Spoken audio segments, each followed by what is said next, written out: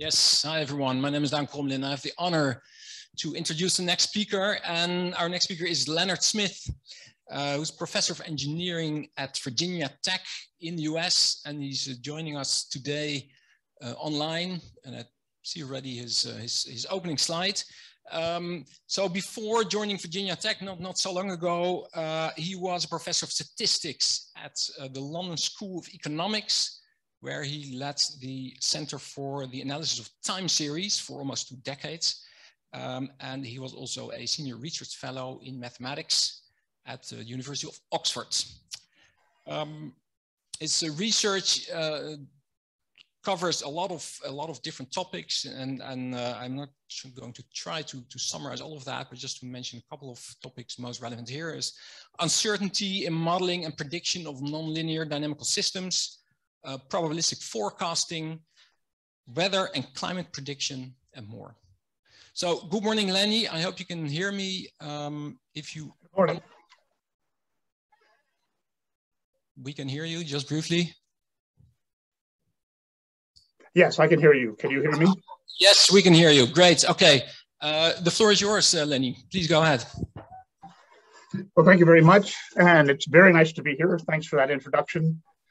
I think one of the reasons that, as you notice, I look at many different things is that I'm really interested in the quantification of uncertainty and insight, and actually doing that in practice. So this talk will differ a bit from the last talk in that I'm focusing more on the communication of uncertainty and insight in actual decision support issues. So while I'll actually touch on relative entropy and intractability, I'll talk a little bit more about how we communicate those ideas. These are the people who supported this talk. In fact, also on for this talk should be a couple dozen members of offices of the US Congress and quite a few chief scientists in the UK. Oops. So what I really want to talk about is opacity. Opacity is sort of a kind of uncertainty that often arises because we don't really communicate the fidelity and strength of our scientific evidence clearly enough. We don't communicate what the strengths and weaknesses of the results that we're giving, where they can be applied, and where they shouldn't be done as home, to quote the last speaker. So we can actually increase opacity by mistaking one kind of uncertainty for another, or by hiding statistical manipulations, even if those manipulations are justified. A big issue here is confusing the best available model with a model that's adequate for purpose. And then I'll touch also on this issue of known neglected, things that the modelers know, but that the impacts of which, the existence of which doesn't always come through. The problems with opacity is once this is revealed, it can end up to undermining confidence and a loss of trust in the as good as it gets science, the really solid science, as well as any somewhat oversold modeling results. So I'll first talk about different types of uncertainty and the origins of these uncertainty. And then I'll try to talk about a transition, which I call going from model land, right, when we're in our models, into the real world. That can be other sciences, that can be applications of science, or it can be politics. And the impacts of opacity are this hesitancy due to the failure to communicate, right? It gives a lack of confidence. We can confuse as good as it gets science with the best available science. And so here we have a picture of the comet. The comet was an aircraft built in Britain, which started falling out of the sky. It was pretty much designed with as good as it gets science, but we discovered metal fatigue, right? Whereas the graph on the right is projecting the changes in working hours in the last 10 years of this century due to climate change under a particular scenario. And we really don't have the fidelity in our climate models, even if our economic models were perfect. Opacity can also yield to misrepresenting scientists who quantify the fidelity of a simulation as not believing in climate change. And I think what we really want to do is decrease opacity. We can have more effective discussions in Congress or other governments. We can have more achievable goals within science and improved resource allocation. We get more relevant modeling across disciplines where we actually don't assume things on the level above or below that weren't true. we can improve the public understanding of science, and I think it will generally lead to just a nicer discussions within the science itself. So usually when we talk about uncertainty, we're talking about one of the links in this chain, right?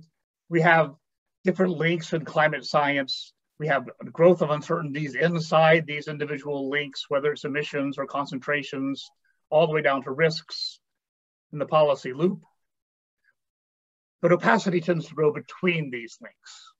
And let me first talk about what the uncertainties are, and then show how opacity can grow. So imprecision is what physicists often mean by uncertainty, not economists. It's a well-defined value, which is considered imprecisely known. So the acceleration of gravity at The Hague, the mass of the French kilogram, which used to be 1 kilogram, but isn't anymore, right? Probabilistic weather forecasts in the future, we really aim to quantify the impact of imprecision by sampling initial conditions. So here's an example, right? What we have is a ball of points, 3 different balls of points showing different initial conditions. And we're going to evolve those balls, those ensembles of initial conditions forward and see how they spread out. And some days, like the green ball, they don't spread out very much. And other initial conditions, like the red ball or the blue ball, these are spreading out a lot.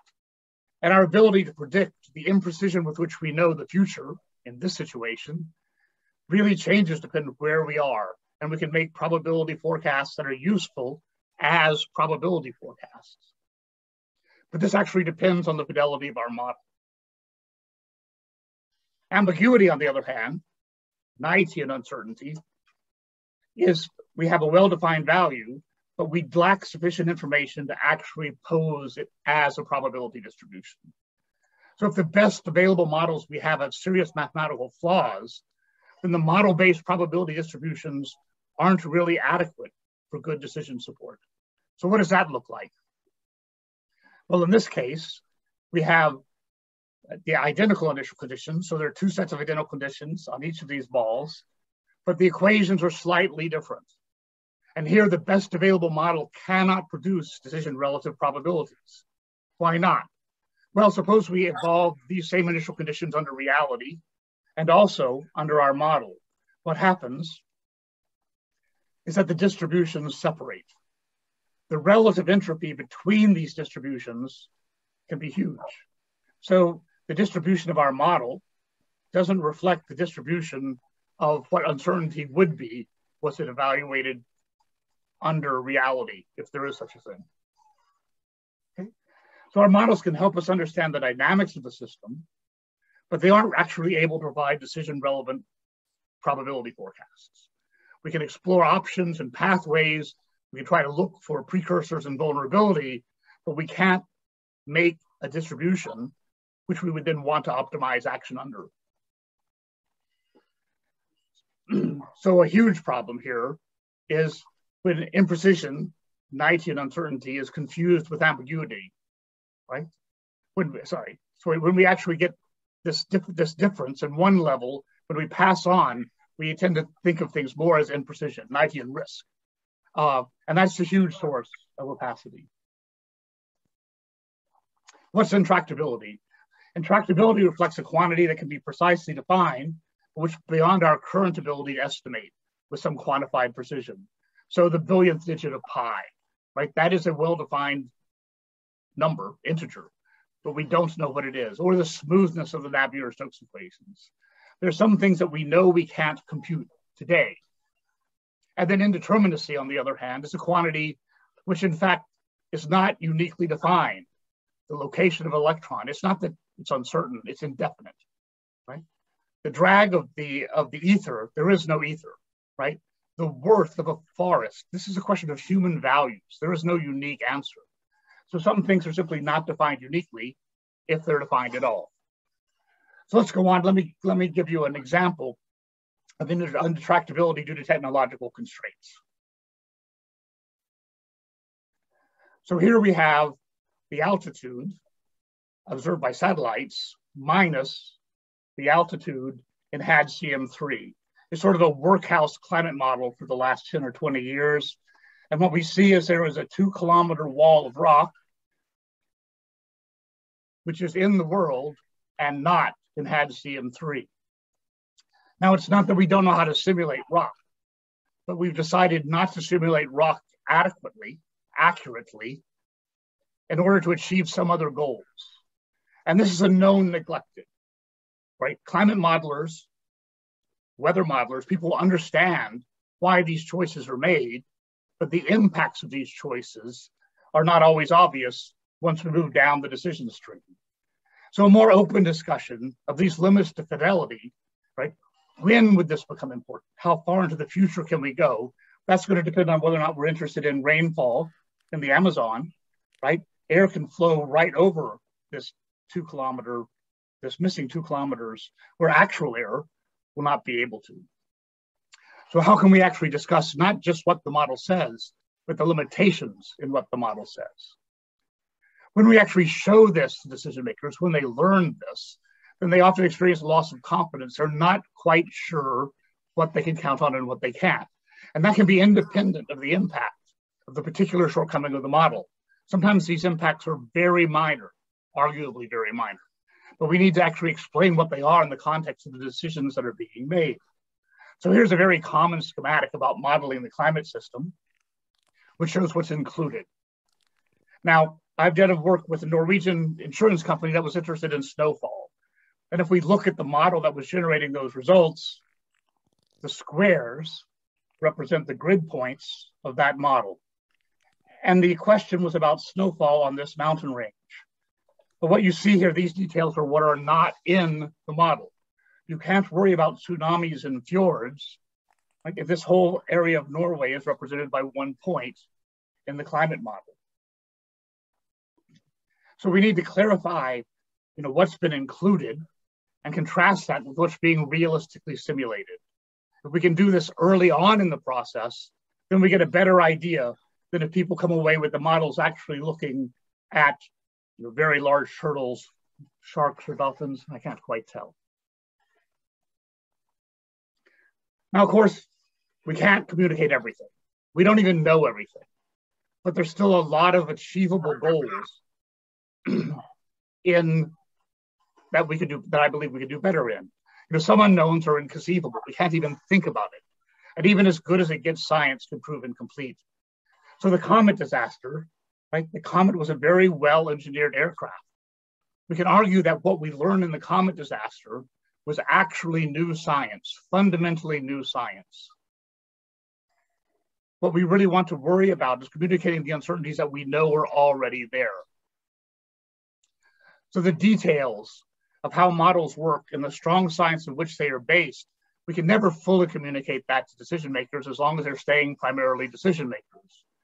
But on the other hand, if we fail to distinguish ambiguity from imprecision, or if we promote the simulation as being from the best available model, when we actually know that model is not thought adequate for the purpose the decision maker is trying to use it, the result, this undermines the application of science in support of decision making. So now I'd like to go on and talk about probabilities for just a second. I'd like to talk about maintaining the distinction between 2 different types of 3, 4, maybe 65,000 different types of probability. So our traditional view of probability, I'd like to introduce Laplace's demon. From 1814, Laplace was very careful to give his demon 3 properties. It had perfect equations of motion. It had perfect noise-free observations. And he also gave it unlimited computational power. Now I'd like to introduce the Demon's Apprentice, which appeared in my book in 2007. So she has perfect equations of motion, but she no longer has noise-free observations. But on the other hand, she has a perfect noise model, and she also has unlimited computer power. This means that she can make very, very good probabilistic predictions, whereas Laplace, if the world is deterministic, would give precise point predictions. And if the world is stochastic, I don't think Laplace would have a problem with quantum mechanics. The key is he would give perfect probabilistic predictions. But we don't have perfect equations of motion. We're more like the novice, right? We don't yet have the perfect equations of motion. We don't have perfect noise-free observations. I'm going to say we still have unlimited computer power. What could we do? Well, Laplace has the best probability distributions available. They would arguably govern, not just describe. Whereas the apprentice, her conditions are conditioned on the data available, which is not perfect, and the laws of physics. So the information she has is incomplete, but it's true. For the position we're in, or closer to that of the apprentice, right? We're trying to make forecasts of X based on data, which is imperfect. And G, where G is a useful approximation, it's insightful, it tells us things about the way the system works, but it's still known to be false. And this brings up some really difficult questions. For the demon's apprentice, we have as good as it gets science. There are no big surprises. Her 1 in a million events happen once in a million times. But for the apprentice, we expect big surprises. Some of them, we might be able to see them coming, but how do I use the probability of X conditioned on false as a probability distribution to making decisions? I can use information, but how do I actually get? Well, how do I use that? I mean, this is still a problem I struggle with. And while we're here, let's ask the question, what do I mean by a big surprise? So big surprises occur when something that our simulation models can't mimic turns out to have implications which are really important to us. In weather forecasting, we can see the lead times at which our models become silly, where they just don't look realistic at all. But in climate forecasting, we're forecasting into the dark. We never actually get to evaluate our models after having seen how they perform, because the lifetime of the model is short compared to the lead time of the forecasts. If we did many different models and they agreed, at least in distribution, would we have more confidence in their simulation? So here's an idea. What if we put our climate systems, our climate centers in different space stations and didn't let them talk to each other? Right? So the models were developed independently. Do we think we'd see simulations converge, even in distribution? So for weather, I think yes. I expect we would see our simulations get more and more similar. But for climate, I don't think I would live to see this convergence occur. I think we'd get more and more insight. We'd understand things better, but different stations might go off in different directions. And we may not get that convergence even on a time scale of 20 years.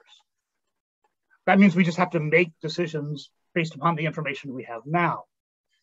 This is not new, right? Whitehead came on about his fallacy of misplaced concreteness, that it's really useful to model things, but it's of the utmost importance to be vigilant and critically revising. He said modes of abstraction, but then he was writing quite a long time ago. We could say models.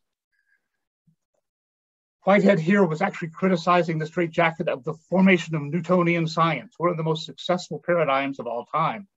But after advancing science, it then constrained the ways we could look forward. And I think computer simulation can impede both the progress of science and the use of science in decision support. In the real world, mathematics is never rigorously relevant, at least not beyond the integers. We need to keep this distinction clear. That doesn't mean science is useless. What that means is we need to better communicate how science can be used, and that all science is, in fact, as Feynman said, all science is uncertain. So I want to talk now about a few examples in climate science that I've observed in the last 20 years. The first one has to do with anomalies and systematic errors and how we approach the laws of physics.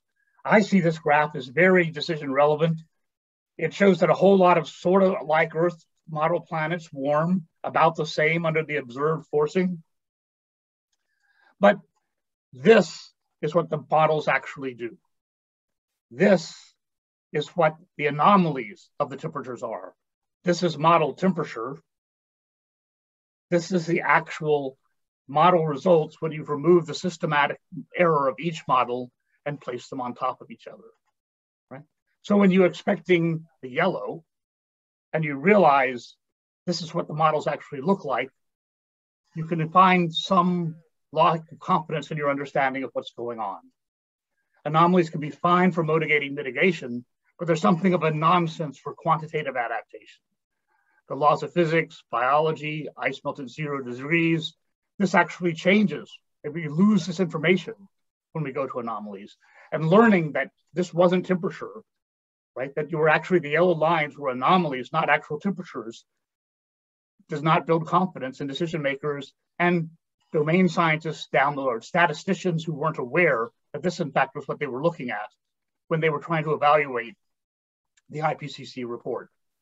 Now, anomalies really can be useful to reduce opacity. Here's a nice discussion between Erica Thompson, James and Nat, and myself. I mean, Erica is concerned that this is really the anomaly, that the climate models are only giving us a subset of possible climates. James more or less says he suspects it's a set of impossible climates, but some of them might be similar. And I go for the fact that this is a set of actual model climates. And it shows that every single model world remotely similar to our understanding of what our world will be like warms. And that's arguably enough. That's actually more information than decision makers often have when they go to bat. Right? But it doesn't allow us to zoom in and make detailed forecasts or projections, forecast conditions on emission scenarios for what's going to happen in the future. And it gets worse if, in fact, we sort of hide this post-processing. So here's the IPCC report, and it's very clear that these are temperature anomalies. But in the American report, not only has it moved to Fahrenheit, but we've dropped the word anomaly, right? And this, when it then is discussed, when this difference comes up, it causes uncertainty among the people we're talking with, among the people we're trying to communicate climate science to. My examples are from climate science, but I have similar examples from many other modeling efforts in support of decision making. So we move on to the AR5. We're a bit more forthcoming. What do we see here? Well, the anomaly period has shifted.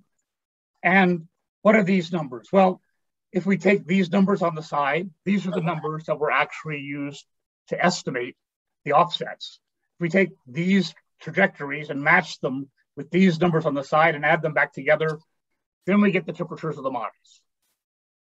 So again, trying to move between these two situations, how do we can base lots of good decisions based on this information without actually needing, or we don't have, agreement in the actual temperatures.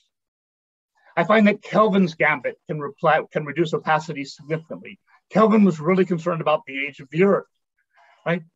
And 150 years ago, discussing the age of the sun, he says, as for the future, we can say with equal certainty that the inhabitants of the Earth cannot long continue to enjoy the light and heat essential to their life for many millions of years, unless the sources now unknown to us of energy are prepared in the great storehouse of creation. Just clarifying this kind of assumption is a source of strength. It builds credibility with decision makers and politicians, and it can decrease opacity significantly. Learning what we thought were model temperatures are actually model anomalies can lead to confusion, a loss of confidence, and a hesitancy to actually move forward. So I've actually seen this occur. I've seen this occur with Jim Berger, senior academics. Jim was the head of the American Statistical Association's Climate Committee. When I showed him years ago the orange lines and the black lines, I had found myself on the American Statistical Association's Climate Committee. Nicholas Stern wrote the UK's Climate Review for Economics and Climate Change. Again, when they were preparing their study, it wasn't made clear enough, in my view, to them what was going on, what aspects of the model behaviors were robust and what were realistic, right? One might not be realistic, but we're still robust, right? Making those distinctions is a way to reduce opacity. It's also true in industry. This is Trevor Maynard. He was head of emerging risk at Lloyd's of London. Very interested, as is Munich Re, reinsurance company, in understanding what the dynamics, how the dynamics that are likely to happen or possible to happen are likely to change their business model, and even more so in the energy sector. So lead scientists, including Electricity de France, E.ON, the UK National Grid, right, is trying to figure out how do we interpret high resolution interpretations, very high, right, tens of kilometers, going out 50 or 100 years, when our models have these zeroth order disagreements about global mean temperature. And it's really unfair to a salesman if you're trying to promote, or if you're encouraging the commercial education on climate, it's very hard for a salesperson to actually lead with their uncertainty. The IPCC, on the other hand, in a sense, it's long acknowledged the structural uncertainty. Back in 2007 in the AR7, it discussed explicitly that certain parameterizations and model structures are just missing from the set of available models. Right? And these limitations imply that distributions of future climate responses from ensemble simulations are themselves subject to uncertainty and would be wider. I'm not sure they'd be wider, that might just be in a different place if uncertainty due to structural model errors were accounted for. So this paper was an attempt to discuss how those structural model errors should change the way we view and use information from large-scale models, not just climate models, right? But models generally relevant to political and industrial and even personal decision-making. The IPCC has this graph, which has become very popular. I imagine most of you, I can't see you, so I can't ask you to raise your hands. Many people have seen this graph. And the IPCC has repeatedly rejected the notion that the diversity of ensembles, what is this graph? Here we have history. Here we have models running into the future. And these colored bars are showing the spread of different model results, depending on what the forcing scenario is, depending on what the emission, depending on what the concentration scenario is. Now, this graph I've seen widely reproduced, but very often it's reproduced without this part of the graph. The gray bars actually show what the real world forecasts are. This is what I mean by going from model land into the real world. And if we look, right, this is the actual graph from the IPCC. If we look, this is the range of the models. And at the time, this was the range of the likely variation in global mean temperature. It's losing these details that increase opacity. On the other hand, we don't have models that run out here. And so to try to run simulations and optimize, we don't know. This is provided by expert opinion about things that are missing in our models. So I want to argue that model-based probability statements, which are focused on those ensemble members, are incomplete unless we give a quantitative measure of the likelihood that the model is irrelevant. This is what I would call the probability of a big surprise. If we get the precipitation over the Amazon wrong for 20 years, it dies, it rots 30 years, 40 years. Before we get to the year 2100, right, we have a very, very different situation than if we'd gotten precipitation and a different view of precipitation. The same thing can happen. This is the Okefenokee Swamp. This is Jacksonville, Florida. Here's the ocean. This used to be the coastline. Right? If we get things wrong in precip over the Okefenokee, it will have local effects, which will go to larger effects.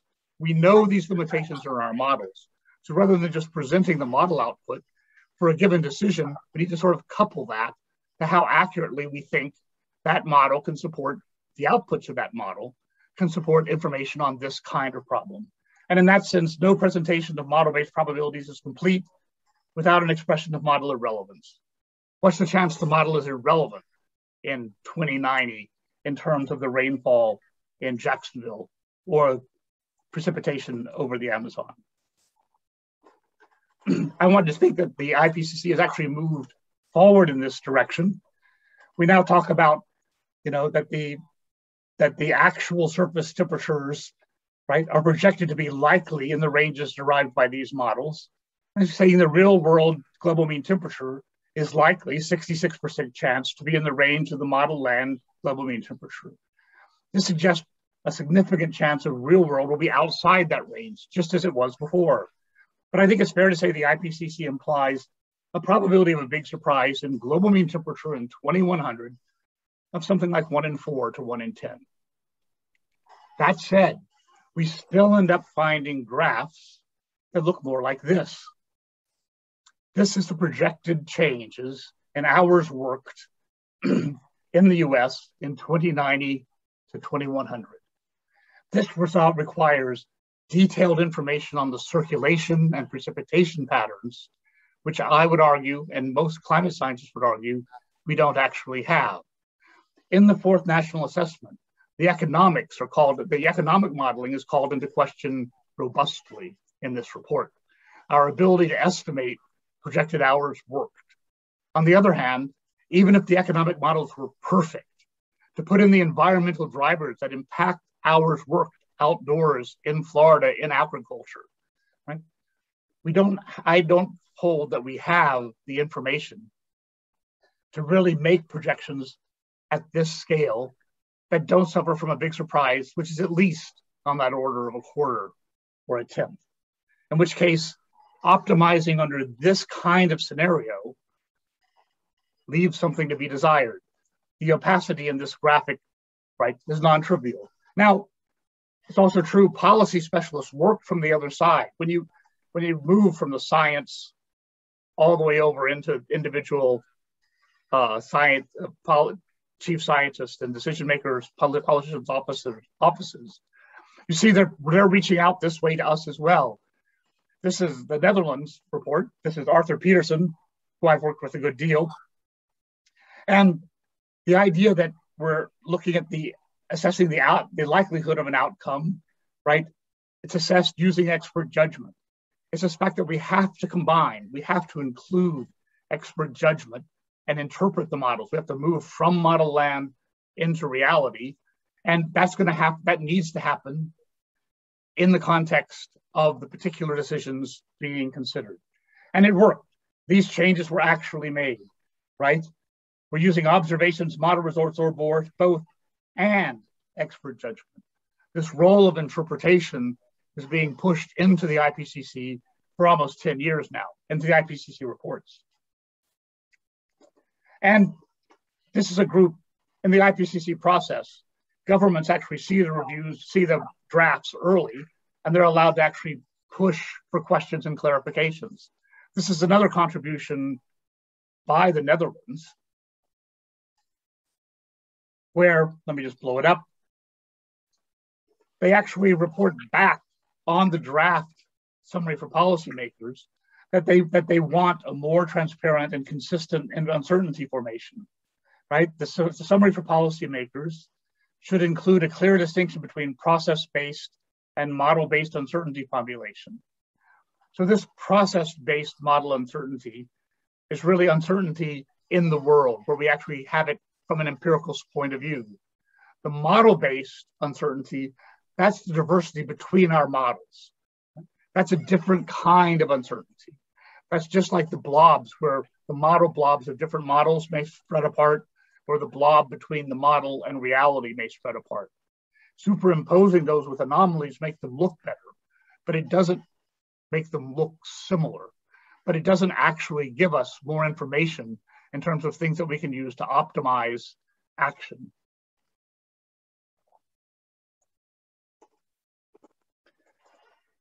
Now, for the last 10 years until the pandemic, every year I went to Capitol Hill as part of Climate Science Day.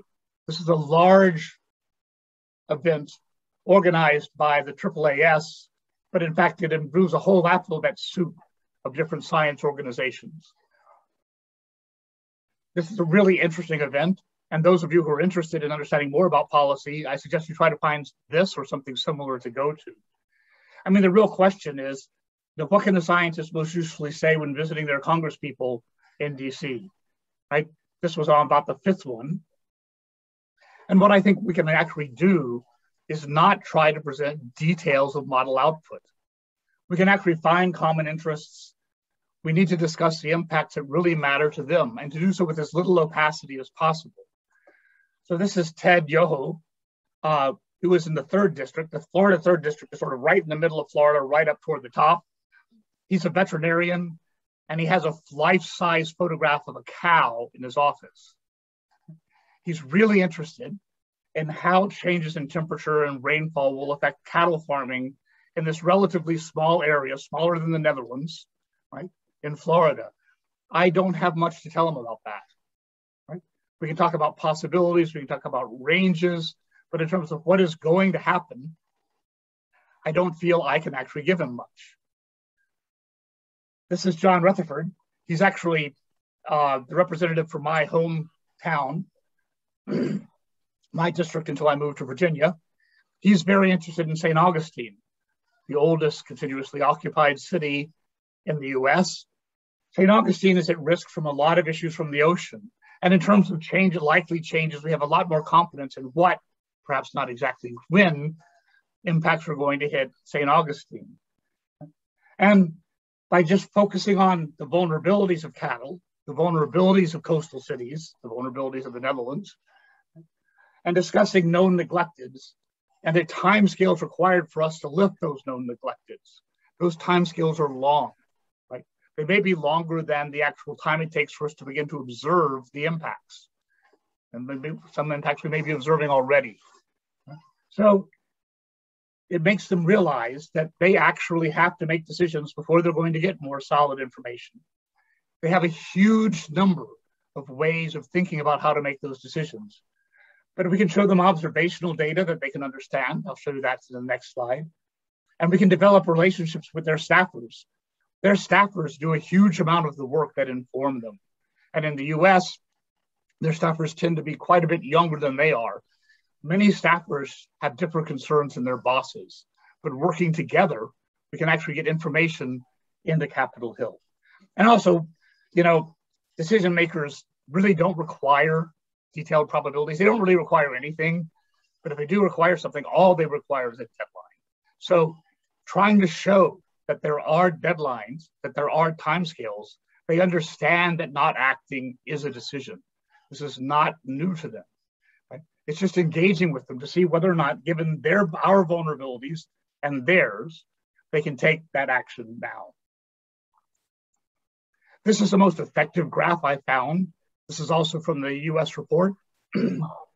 This graph shows the temperature in Fahrenheit versus the coastal wetlands coverage, whether it's dominated by salt marsh, like Jacksonville is, or like mangrove, as it is further south. Florida politicians understand that this is a huge transition, right? John Rutherford realizes that he and I used to go surfing. It's on the same beaches, slightly different times, outside Jacksonville. And this is the way Jacksonville is now.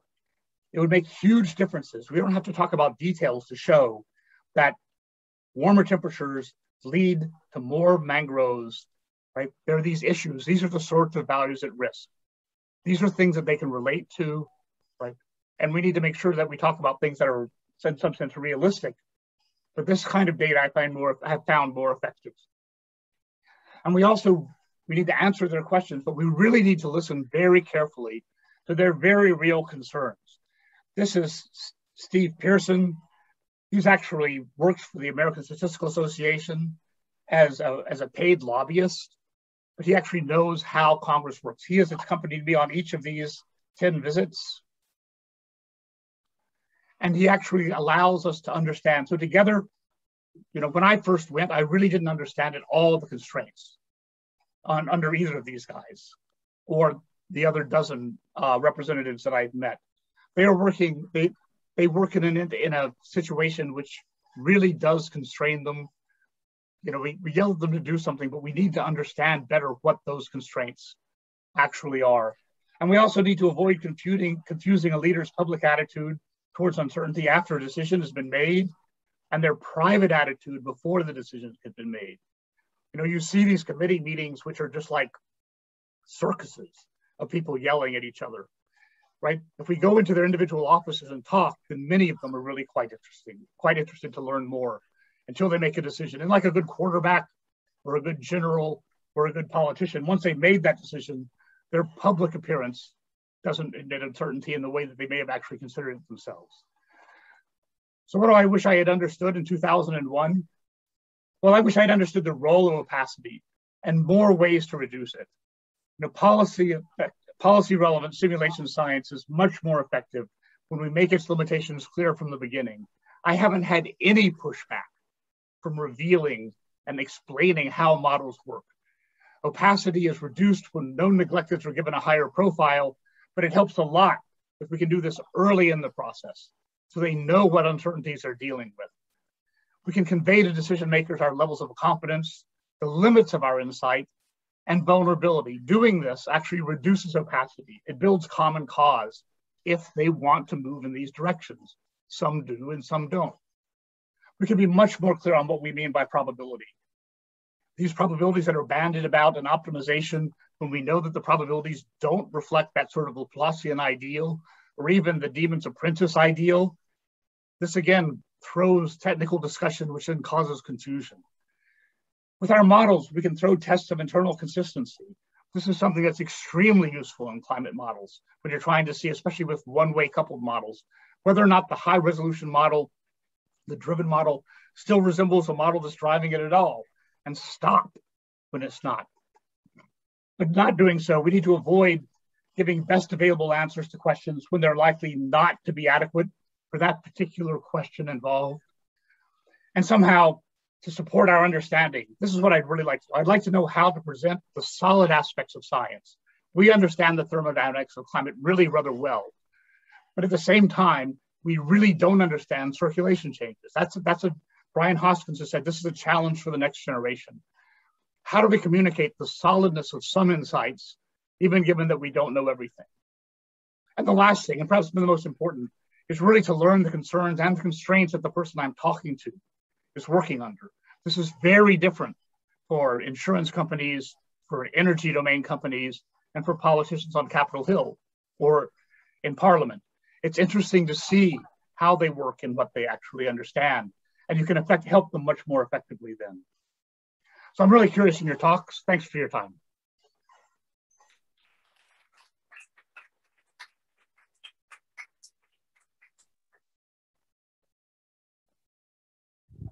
All right, thank you. Let's first, again, there was at least one question in the chat, I think, and let's address that first. Okay, yes, so there was a question from Tom Verhoef who's asking how valuable is the recent result on dealing with the chaos of the three-body problem to, for example, climate models or to chaos in general? How solutions to the three-body problem? Okay, so actually Poincaré, Poincaré won the prize for not solving the three-body problem. The prize that he was going for was for solving the three-body problem, and he thought he had solved it, right? But then a mistake was found, and he was still given the prize for showing that the problem couldn't be solved. So the nice thing about the three-body problem is as long as you can really assume that you're dealing with 3-point masses, you can quantify very, very accurately the problem of how the solutions diverge under different computational methods. As you do more and more exact computational methods, you can see to the extent to which the timescales on which the trajectories of the three bodies move forward together. But if the bodies have tidal interactions, then that just is the wrong probability distribution to compute. So it depends very much on how you try to solve the problem. A really good example that I like, suppose you had three bodies, which also had 1 billion golf balls out at the orbit of Pluto. And you threw all those golf balls off and you were asking in trajectories, you were modeling where does the real golf ball go? Well, some of those golf balls will fall into the sun or become relativistic.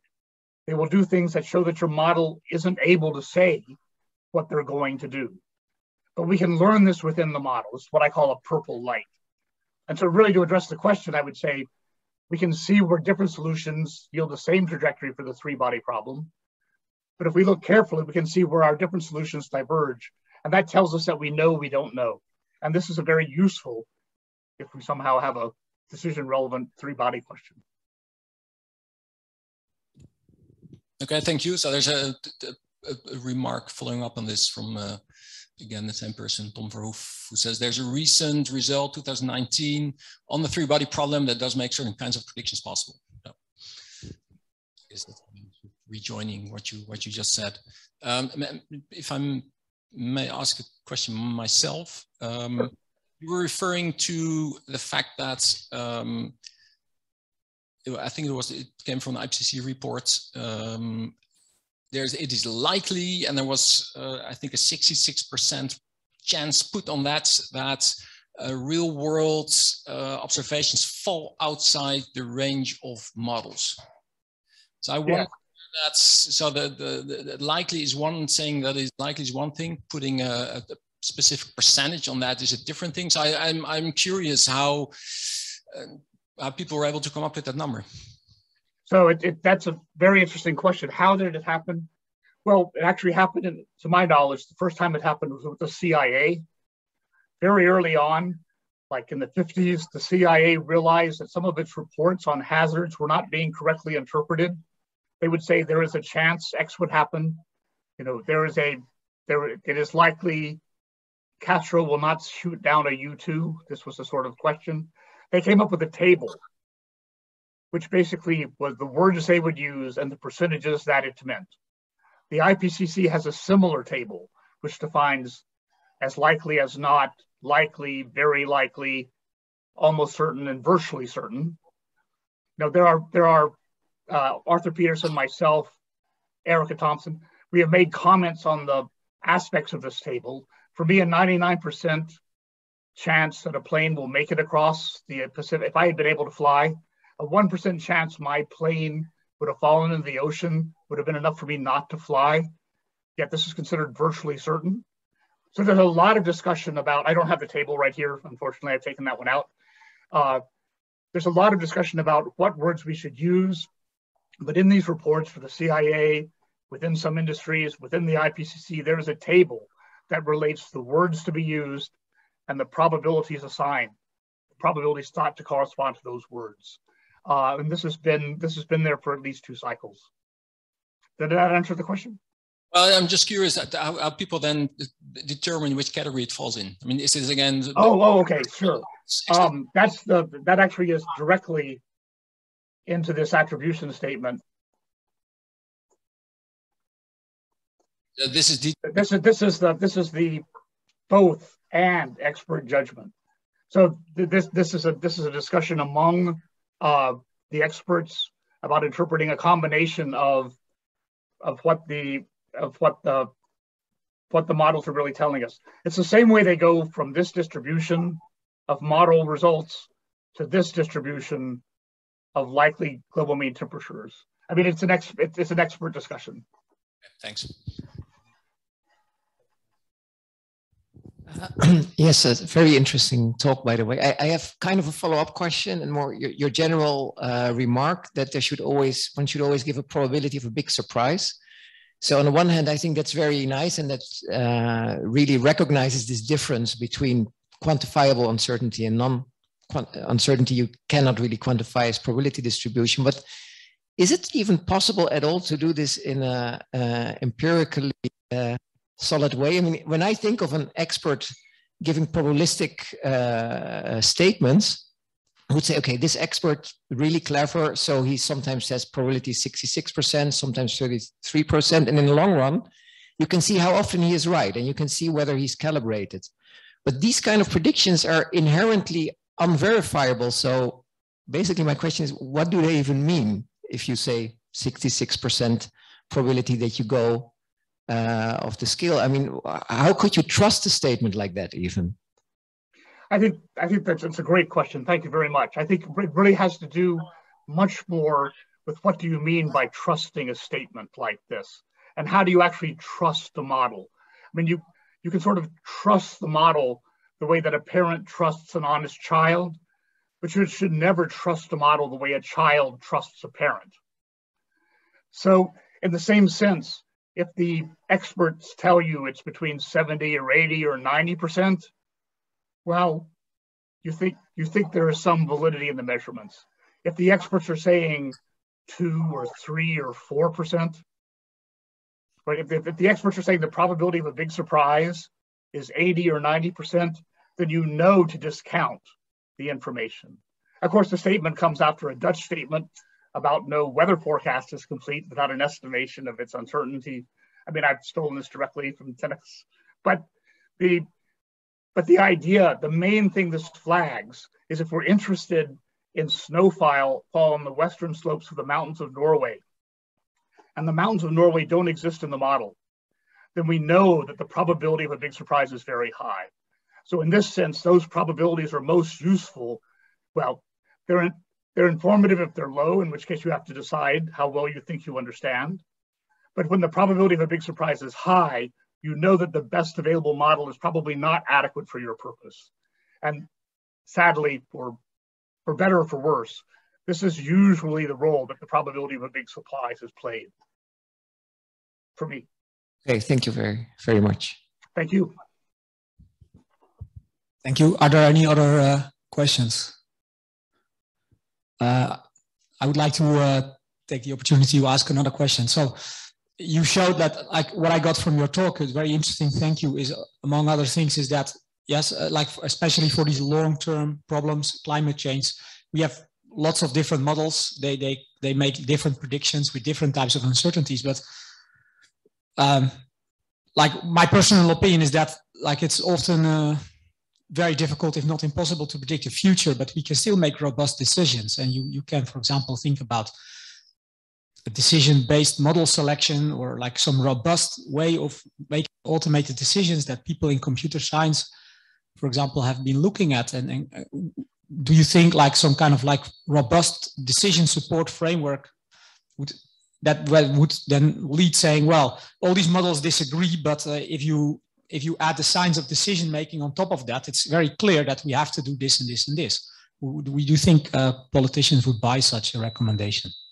As long as I don't say that you have to, then I think yes. So if, you know, when you're looking at things like electricity demand over the next few days, the next 2 weeks, you can get a much cleaner estimate, a much more quantitative support for decisions about how much natural gas to buy in the forward market. You still can get an idea of when the models are more reliable or less reliable, and this is directly informative. I think a lot of the times what we need to see is those robust, as you move forward and model inadequacy becomes more important, those robust decision techniques fall apart. Not because of the technique, but just because of the input that we're giving it. And what we need to find out is, what are the timescales on which we can apply those robust techniques? And what are the timescales when we haven't?